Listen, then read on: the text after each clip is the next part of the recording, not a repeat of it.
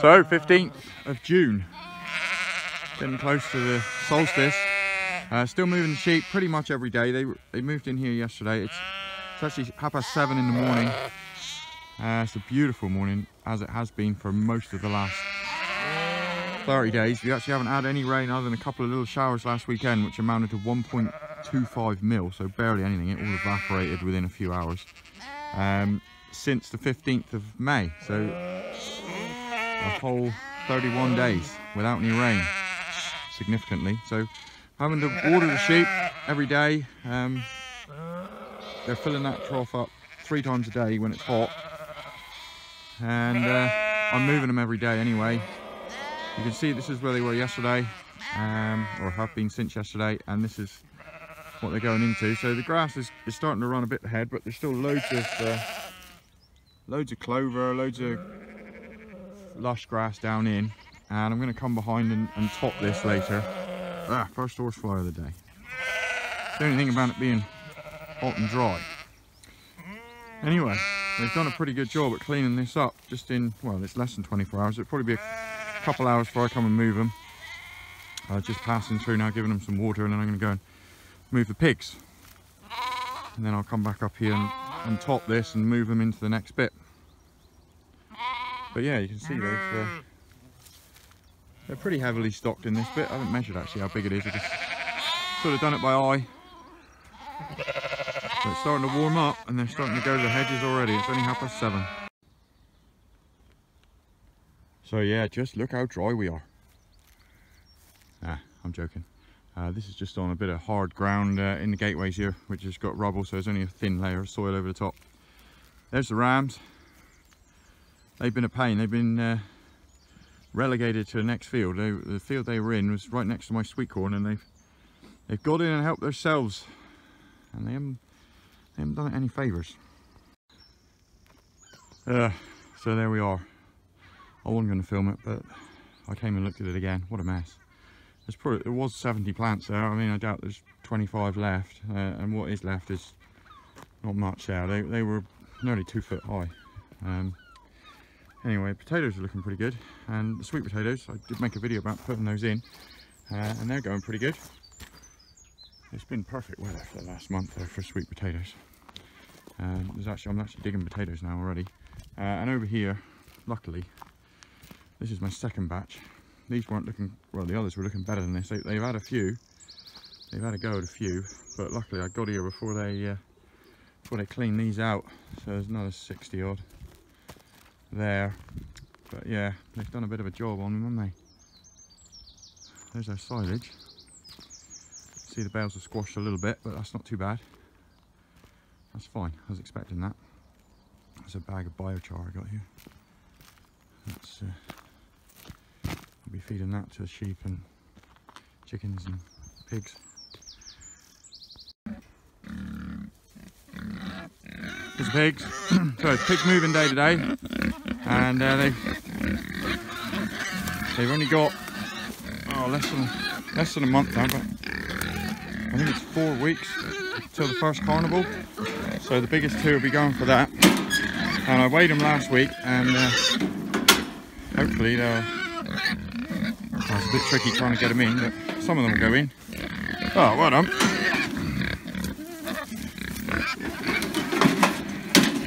Did put a little bit of borage in there. So I weighed them last week, and they're 52 to 58 kilos. So that one's 57 now, which is about 126 pounds, something like that. And I don't think, hope that's not the biggest one, because the biggest one was 58 last week.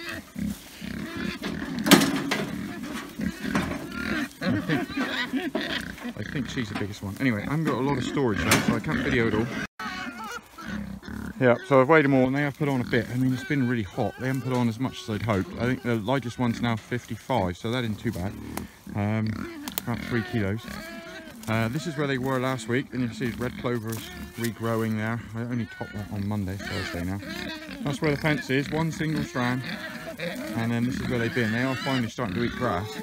Obviously they're not eating docks, which is a bit of a, well, it's a bit of a pain, but I'll come in here and top this. They haven't dug it at all, so it's all level. But you can see They've eaten all the clover, they've eaten all the chicory. There's loads of chicory and red clover. I'll just show you what it looks like. This is where they're going to be going. See, just one strand. I'm going to move that bottom fence and put it up above this in a minute. And you can see the chicory, look, it's chicory, oh, that must be 8 foot high. The docks are about 5 foot, and the ryegrass is up 5 foot as well nearly. And loads of clover. Giving them a fairly decent sized piece for a week. Anyway, hopefully they'll put on a bit more in the next, they got just over 3 weeks, 2 of them, and then 2 weeks more for the next one, and then the other 2 will go on a bit longer for bigger ones for sausages and stuff. So, alright, I can get this fence moved, and then I'll show you what that looks like.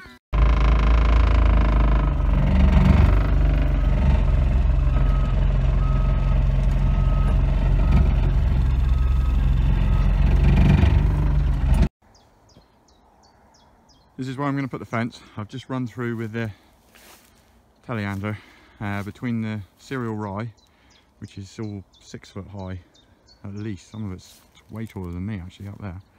I've just run along with the handler and made a wheel track, and this is where I'm going to put the fence, and this is where the pigs are going to be. And just all you can see is just the chicory running to, haven't started flowering yet, but it's going up. But they'll knock all that down. You can see how much red clover and ryegrass is in there as well, and they got 7 days to eat all this patch here.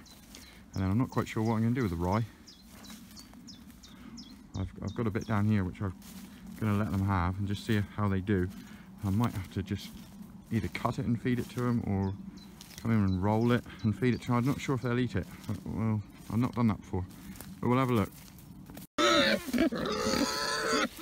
Okay, so all I've done is wound back the fence on this one short stretch here, about 6 meters, that's all. Now obviously the fence has been there and they've been here a week, so they're going to be a bit wary. It's actually not switched on at the moment, but they don't know that. And the wire's gone, so they'll take a minute or 2 to get through. But I have actually a couple of months ago sprayed up the fence line. And that's what they normally do, they normally just run up there. But I'm not in any rush to get them through, so I'll just leave it like that for a minute, and they'll find their own way through. I'll get some water, put in a trough, and come on girl, you as well. They've already found that the fence is down, but they're eating, and then they'll run off into it in a minute. But yeah, it's all fairly straightforward. They're past the fence now. And I didn't have any problems with them coming back again like I did before. Like I said, these pigs weren't born on this farm, which is unusual for me. I've got rid of my breeding sow. There we go. And the ark is just there. So, and the troughs, water troughs right in front of it. She can't get by there. Even though the fence is not on, she won't touch it. So there we go. They're all through. Simple as that. Yep. So I've just got some water. That's it. And then I'm here, and I've put the ark and the water in the same configuration as it was down there, and so hopefully they just home straight to here. They're not going to try and go back down through the fence to get back where they were before. And I'm going to come up with a topper and top that off in a minute. So there's 3 here, and the other 2 are, there's one. I'm not sure where the other one is, but she'll come back, I'm sure. So here we go, first thing they go for, chicory. Chicory over the clover, but they will eat the clover as well. And then the grass is sort of the last thing, but they'll find their way through. I mean, this chicory is just massive, but they'll pull it down and eat all the stems and all the leaves and everything. This ground's too dry for them to dig now, so they can't dig it, even though they were fantastic diggers all winter. They haven't dug at all in the last 2 or 3 weeks. Yeah. Okay, so it's just gone 9 o'clock now. I've put the fence up, I don't know if you can see it over there. I used the tractor to make a wheel track, and I've just picked up the wire, and the sheep all know that I'm going to move them.